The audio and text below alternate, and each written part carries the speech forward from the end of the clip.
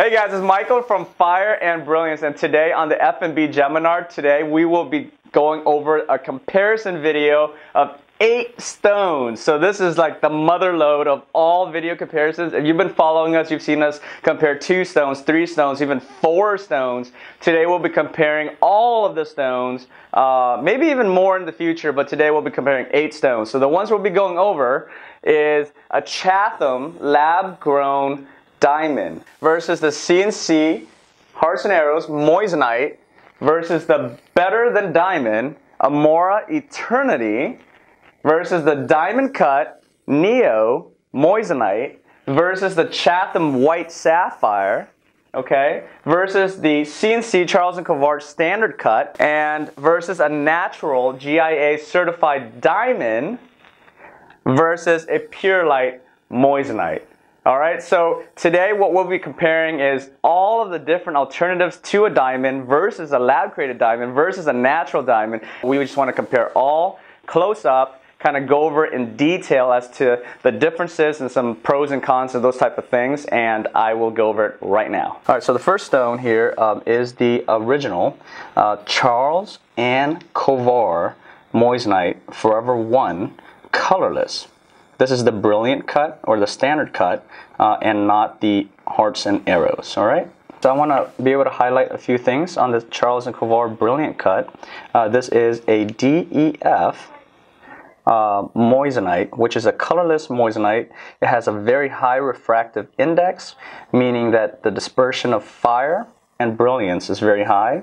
It's cut a certain way. Charles Covart has definitely got the methodology down in terms of how to maximize that fire and brilliance in the specific cut, and therefore you can definitely see the sparkle of colors. All right, and this is an 8mm or 2-carat diamond equivalent weight stone. So the second stone is the Charles & Covart Hearts and Arrows. Let me go ahead and show it to you and take it out, okay? Alright, so this specific stone, guys, if you've seen my previous videos, it's basically the same stone. It's an 8mm or 2-carat diamond equivalent weight Hearts and Arrows colorless stone. The difference between this stone and the first stone is that this specific stone has the shapes of hearts and arrows, hearts at the bottom or the pavilion facing up, and arrows, or patterns of arrows rather, from the crown looking down. Okay, so the crown, if it's facing up and you're looking down into it, under specific lighting environments and specific angles, you'll be able to see those shapes. All right. So the beauty of this specific stone is that it really requires a specific type of cut. It has to be very precise to get those types of patterns, the hearts and arrows patterns, in the gemstone. All right. Based on my opinion and based on what I've seen, this specific cut has a little less fire and brilliance than that of the original standard cut. Alright guys, so this is the Amora Eternity. This is a different one compared to the other videos that I've made in the past. It's also all Amoras are made by a company called Better Than Diamond. This is an NAGL, or a North American Gemological Laboratory certificate that certified the specific stone. Alright, let me take that out for you, just kind of give you the details of the stone. So this specific stone is a 2.95 carat diamond equivalent weight versus the actual weight, which is a 2.68 carats. Again, guys, if you do not understand the difference between a diamond equivalent weight versus the actual weight, we did, I did make a video, I would say maybe a month or 2 ago, and so go ahead and check that out, and you can kind of learn about the difference. All right. The clarity grade is an internally flawless, which basically means that it's almost perfect. It's internally flawless inside, it's just not flawless on the surface area of the stone. All right. The color grade is an F, and it's an ideal cut. All right. And then there's other parameters of the stone below here, such as the depth, height, and those type of ththings. So if you want to take a look there. All right. This is a 9.02 millimeter stone by 9.06 by 5.8 millimeter stone. So this is the Amora gem that I had just mentioned to you. The beauty of this gem is that it's also hearts and arrows, just like that of the previous stone that I showed you, meaning that it will have the shapes of arrows or the patterns of arrows under specific lighting environments and angle placements if you're looking from the stone from the crown facing up from an eagle's eye point of view, so just like this, right? And if you're to look at it under certain angle placements and lighting environments, looking from the pavilion facing up, then you'll be able to see the hearts. Okay, I'm not sure if the camera will be able to capture that, only because it does require specific, again, lighting environments and angle placements for you to actually see it. And this specific stone here for Amora Eternity, better than diamond, basically the way to differentiate themselves compared to that of Charles and Covor is that Charles and Covor, they have cutters and people that will cut the stone with machinery, but by hand, as opposed to better than diamond, Amora Eternity. The way they cut their stones is that they will use robotic arms. So it's all by equipment, machinery, and basically robotic arms. Okay, so it's all programmed in on how it's cut. The next specific stone that I want to show you, in which I've already showed in my previous video, but in terms of comparison purposes and for this specific video on all 8 stones, I'm going to take it out again. This is considered a Purelight Moissanite. Okay, it's relatively new to the market. Here's what it looks like. Okay, Purelight. So similar to that of other Moissanite where they provide a lifetime warranty and those type of things. Okay, it's packaged just like that. And it comes in, it comes like this. Depending on where you buy it, it may be packaged differently, but this is how we received it. Hopefully you guys could see it. This specific stone, again, is also made, is also a Moissanite, so it's also made by silicon carbide, just like the first 3 stones. All right.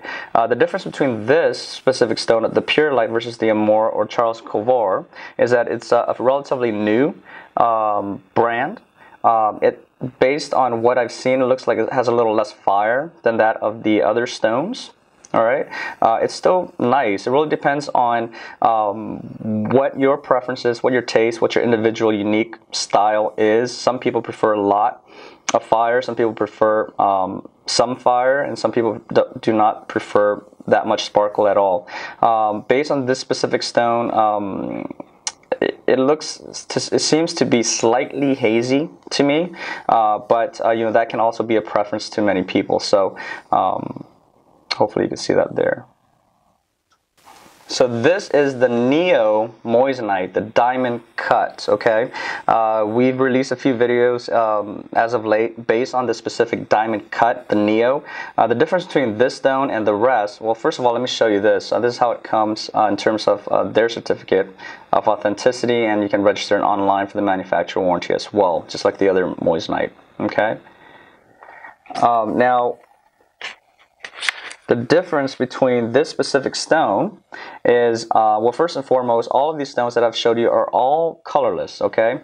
This specific stone for the Neo specifically, they do not go up to a D color. It only goes up to an E and F color, but it's still considered a colorless. Colorless meaning it's graded in the diamond scale between D, E, and F. All right, so this is definitely a colorless stone, just like the first 4 stones that I had showed you.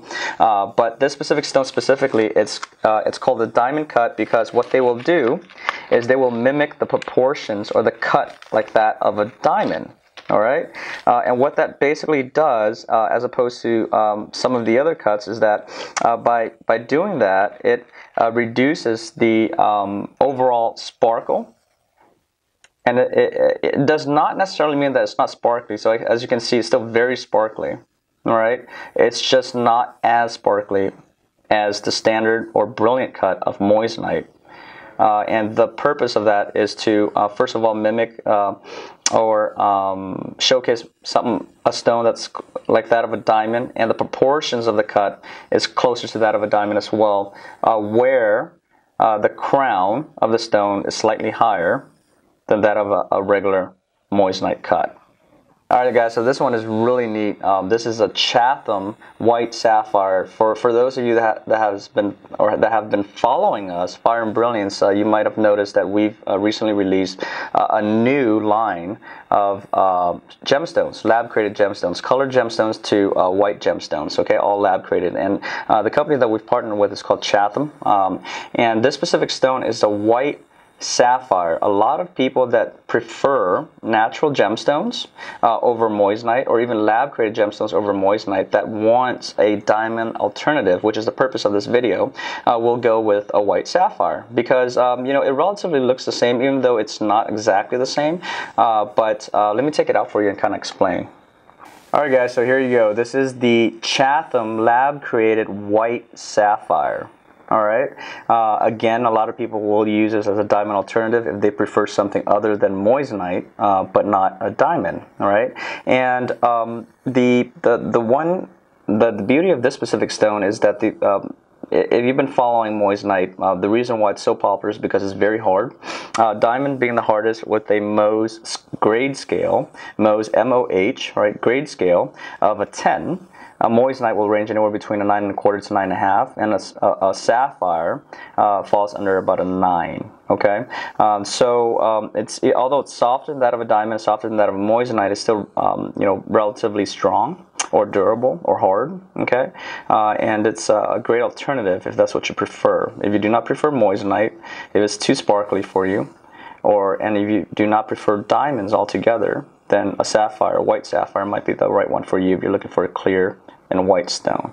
Alright, the difference between a sapphire and the other stones, including a diamond, is that if you notice the fire and the brilliance, there isn't too much light or colors reflecting from it.